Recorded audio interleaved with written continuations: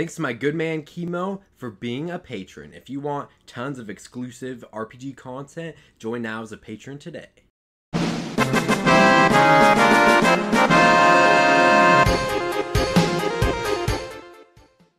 What is up, RPG nerds? In this video, we will be talking about Final Fantasy IV: The After Years and reviewing it.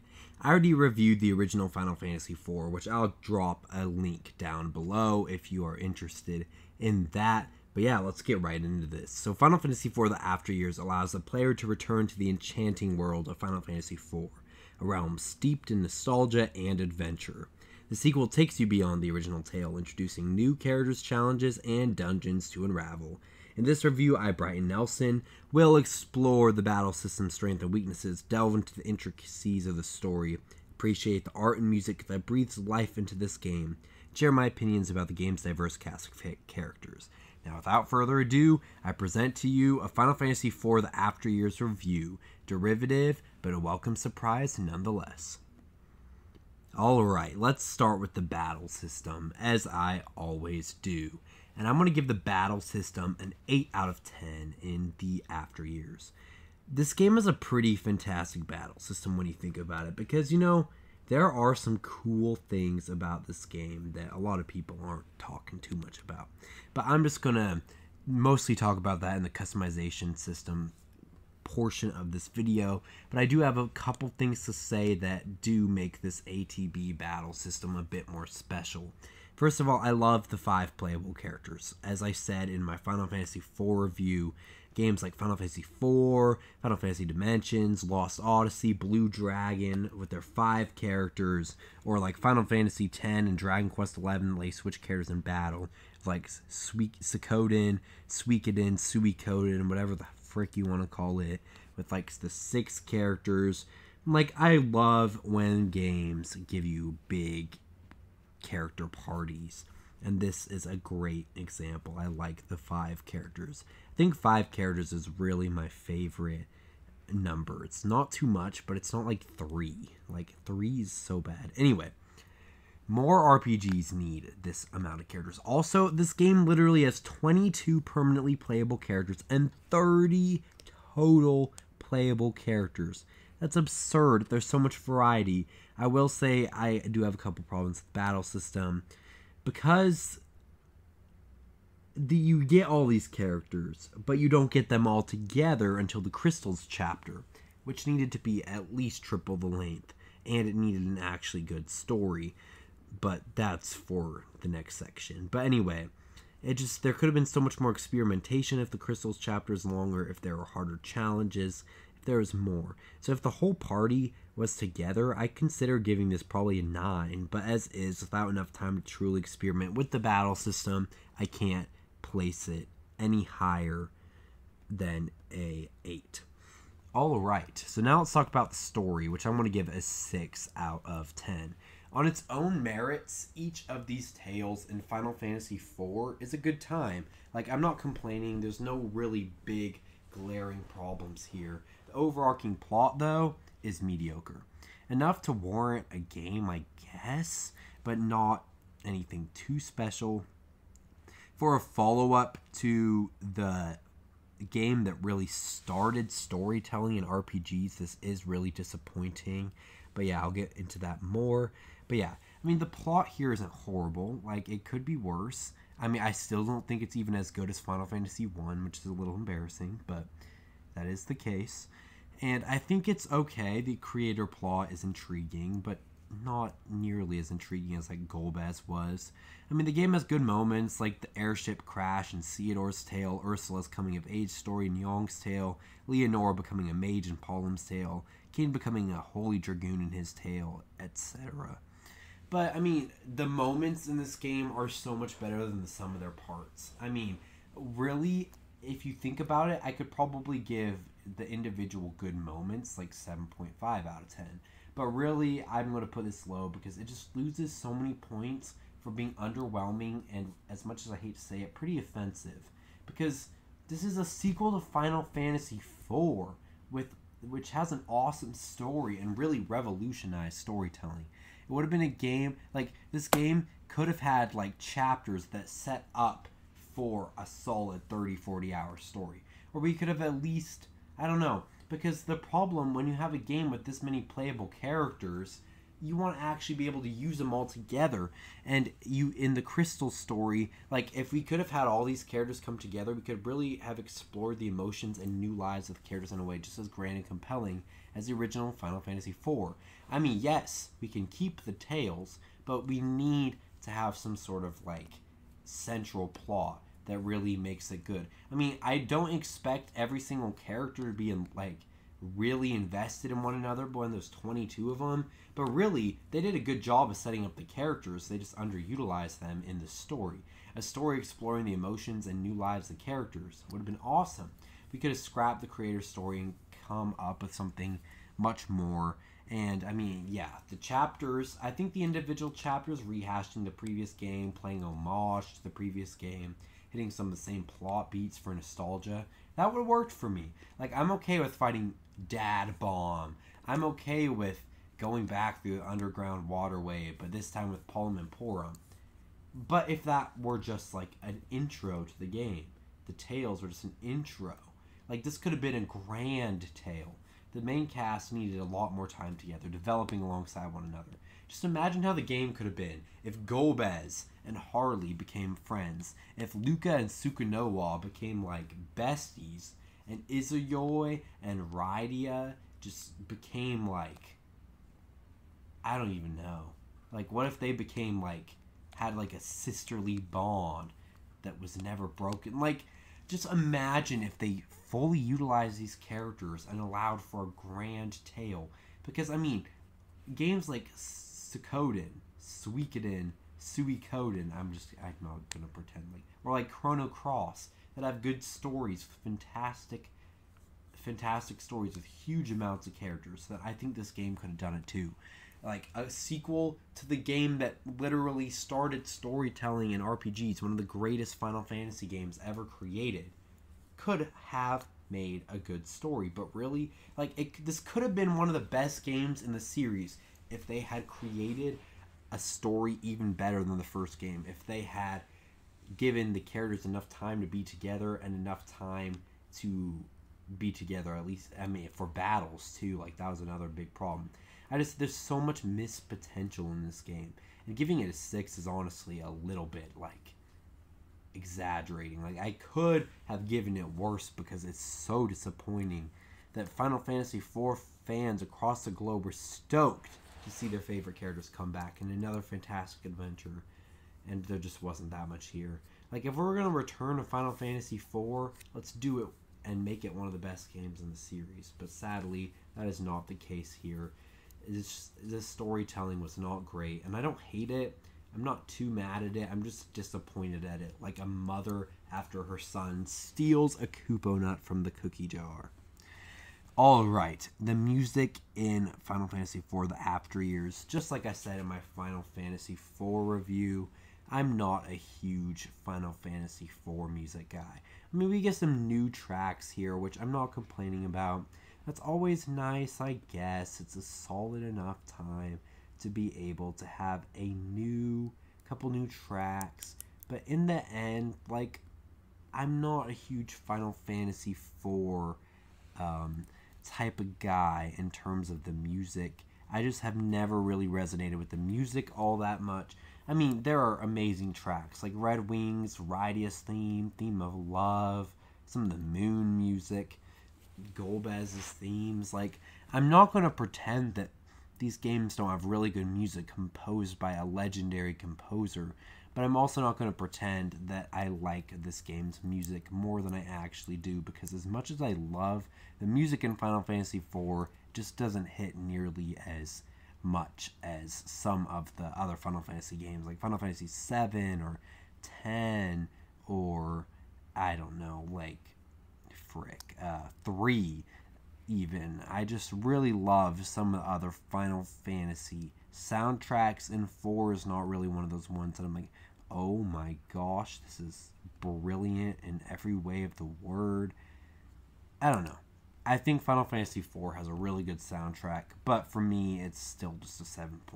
So kind of sad. I mean, it's obviously really good. It sets the tone of the game, just isn't my favorite. Alright, art and graphics, 8.5. Love the 2D and 3D versions pretty much equally. They look really good. Any game that, like, actually I'm like, wow, that looks good, it's an 8.5. Any game where it has a beautiful artistic direction or realistic, like really realistic graphics, like a 9 or a 10, obviously. You know what I'm saying? 8.5 is just like, wow, it looks perfect, but it's not like too special, you know what I'm saying? So I think that's exactly how I feel about Final Fantasy IV The After Years. I don't have too much to say. It's not like a Persona 5, a Sea of Stars, even a Final Fantasy Dimensions 2. I love all those graphics, but yeah, it's still really good. Alrighty. Next is the characters, which I'm going to give a 10 out of 10. This is one of my favorite RPG character casts of all time. I mean, there's 22 of them. So many of them beloved characters from the original game, and so many new characters that are pretty well developed, even though the story that surrounds them are rather boring.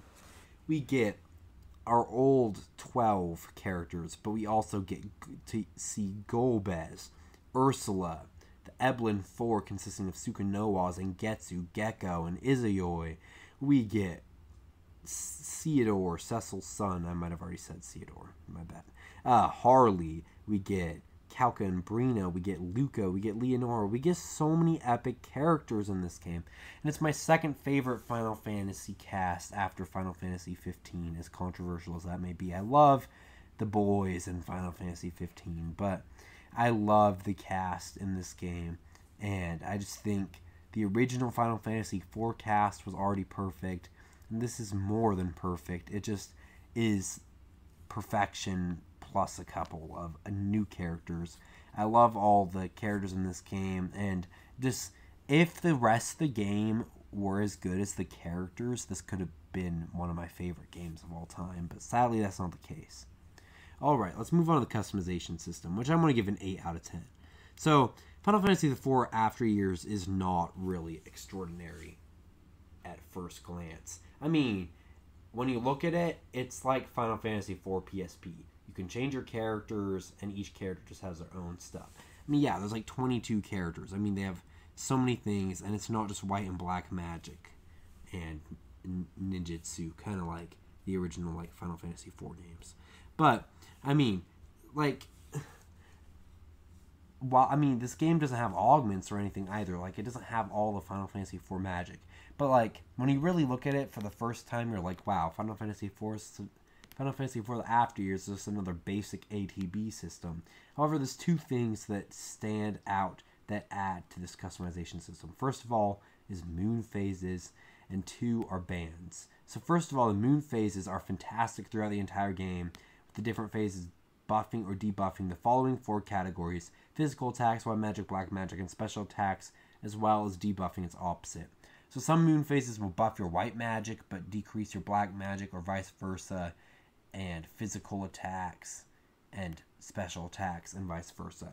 So you get a lot of strategic depth here, because it really makes you consider, should I use my strongest ability, even though it might be weaker because of the moon phase, or should I resort to something that aligns well with the moon phase? And yeah, you can sleep at any time and it changes the moon phase, but you can't just do that during dungeons. So sometimes you really have to change up your strategy mid-dungeon, which I think was awesome. I think more games could benefit from something like this, some sort of moon phase or something. That's really cool. But really what makes this game shine are the bands, which are basically like Tex and Chrono Trigger. This is like, each band can dish out massive damage, and their combination moves that change the tide and tempo battle. There's so many awesome ones like Makeshift Cannon, Final Fantasy, which is like literally the original Final Fantasy IV characters coming together, Advent Phoenix, which is Edge and all the Eblin 4, and of course the most notorious one, Vibra Plus, which is just absolutely busted, and Cecil and Theodore really actually completely breaks the game. But I mean, I would have I have this system at an 8 instead of a 9 or 10 because I mean, as much as the moon phases and bands had a lot, it's not like there's actually a customization system here, like that you're going into the menu, tweaking your abilities and stuff. It's not like a materia junction or augment system or whatever. And also the bands are awesome, but you don't really get to see a lot of them very much because, again, the crystals chapter is too short, and bands are really not that powerful. They're not super well balanced, so a lot of times you just have absolutely no interest in using them, which is really sad. So I love the game's ideas, and I want more games to have ideas like this, but that doesn't necessarily mean that this game is doing a great job in conveying these ideas. So I think it's really good, but it could be so much better. Alright, let's move on to the side quests in Final Fantasy IV The After Years. And I'm going to have to give the side quest category a 4, which is kind of embarrassing. But they're not horrible, they're just mediocre and so few and far between. There's tail collecting, which is already in the first game. There's a couple of mid-super bosses. There's a side quest in the Troya Club where you basically just pay money for a green tail. And there's challenge dungeons. Challenge dungeons are cool. But so tail collecting is basically glorified grinding. Same with the Polem's membership card.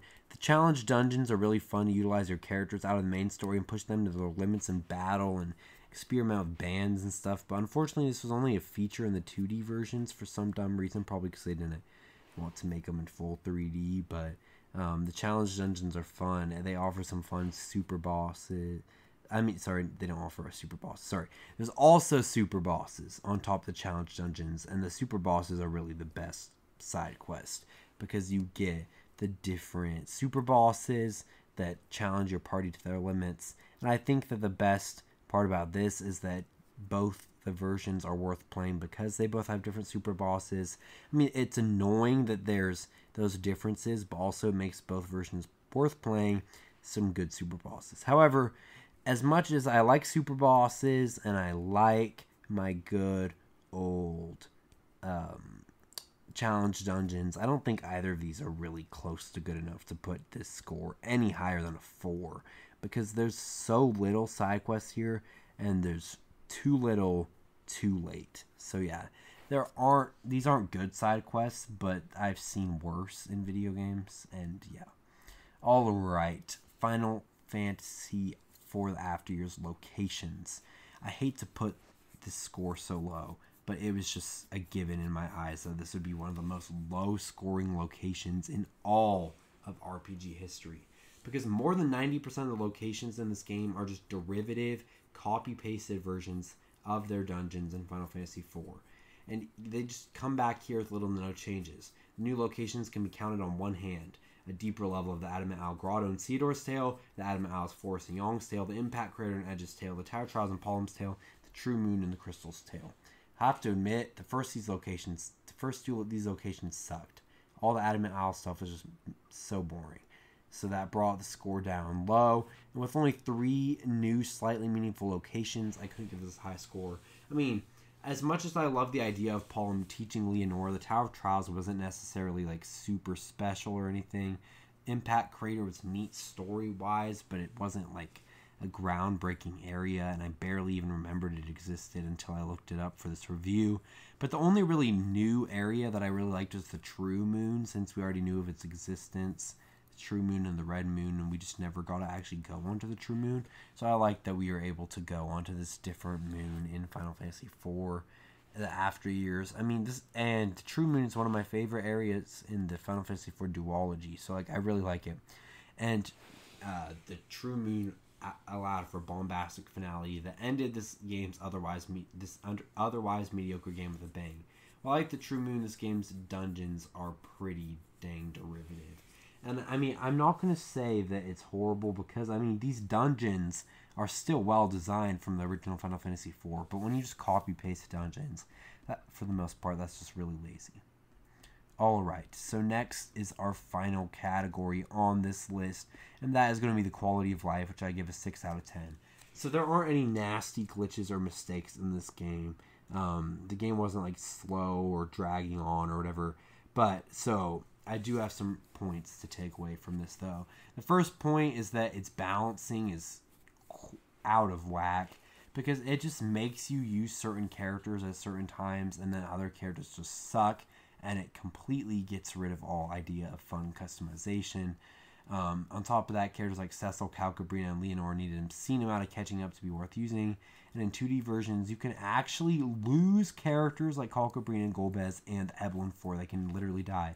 And you can replay these tales, but like, if you don't know, might not know that you can actually heal these characters, and you might just save over and think that you did it perfectly, even though you didn't. And that's just stupid that that's a thing.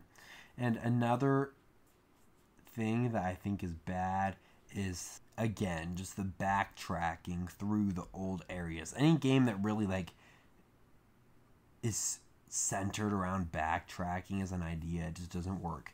I mean, they're like backtracking through previous areas worked in like Final Fantasy X too, because I mean, like, I didn't like that game, but like, I'll give it credit for using the previous areas from Final Fantasy X really well, because it just, there's a new life. Like, it doesn't feel the same. It's wholly different.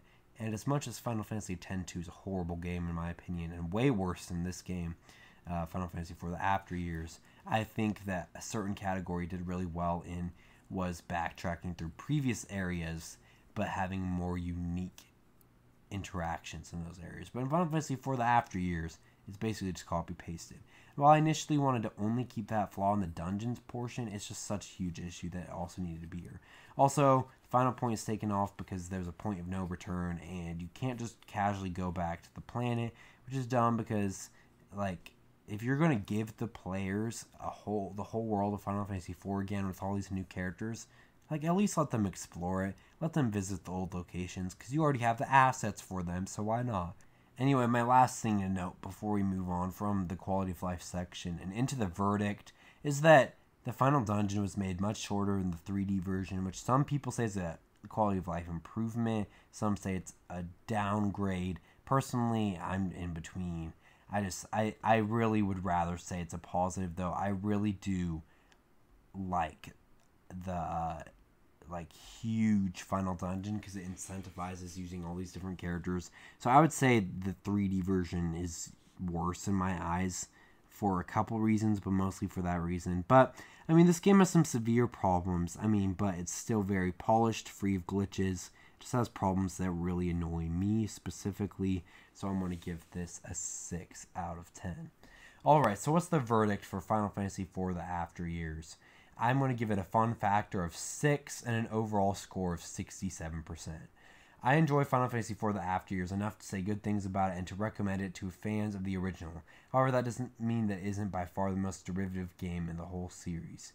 Without the proper pop to distinguish it from its far superior predecessor, it feels like more of the same, yet worse. While I absolutely do not regret playing and 100%ing Final Fantasy IV: The After Years, I will never pick up this game again to play it. I just don't understand why I would do so unless Final Fantasy IV, the original, spontaneously ceased to exist and I just needed these characters back in my life, which would never happen. But this game is a worthy addition to the Final Fantasy library. I'm glad it exists. It's better that it exists than it doesn't, obviously. I mean, I still give it a 67%. I don't give like a 2% or something. I still think this is a solid enough game, and it can truly be recommended to Final Fantasy IV lovers, and I'm a Final Fantasy IV lover, so I mean, yes. And yeah, so definitely play this game if you liked Final Fantasy IV. It might disappoint you, but you might also love it, so I'm not really sure. Thank you all for watching this video. If you enjoyed this video, please be sure to check out the Final Fantasy IV review if you haven't done that already. Feel free to join any level of Patreon to help support the channel, or you can click one of the affiliate links if you're planning on buying this game anyway. You might as well buy it from us and help support the channel. And of course, we are going to be making more of these reviews in the future, and we already have some. So I have reviews for Final Fantasy 1, 2, 3, 4, and of course I'm going to review all of them. So thank you all for watching this video, and have a fantastic day. Peace out, RPG nerds.